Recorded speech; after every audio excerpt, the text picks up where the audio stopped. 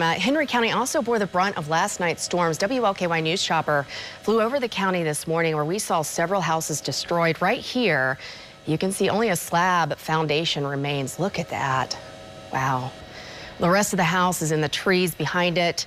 Check out this scene at Keeper's Seafood Restaurant in Smithfield, where a car in the parking lot was flipped over. The National Weather Service is surveying the damage now today to determine if it was in fact a tornado that left this path of destruction. And during the first round of storms Tuesday morning, a tornado ripped through Nelson County. It touched down just northeast of Chaplin.